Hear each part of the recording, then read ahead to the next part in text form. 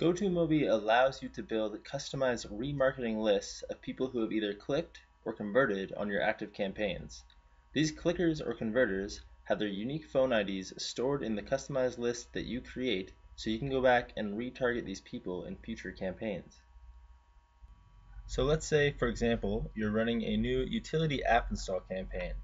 The first step in using this feature is to begin by building your list. For example, creating the new list of utility app clickers. Once you add this to your campaign and select only clickers out of clickers and converters, everyone who clicks on one of the banners from that active campaign will have their unique phone ID stored in a list that you will be able to retarget in the future, whether it be for a similar campaign offer or if you'd like to scale the campaign to a new exchange.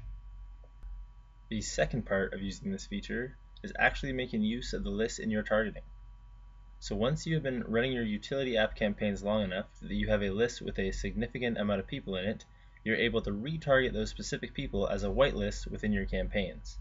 To do this, in the target remarketing list section, you would just add the list you built that you'd like to retarget, add that as a whitelist, and now only the members of that list will be targeted for your campaign.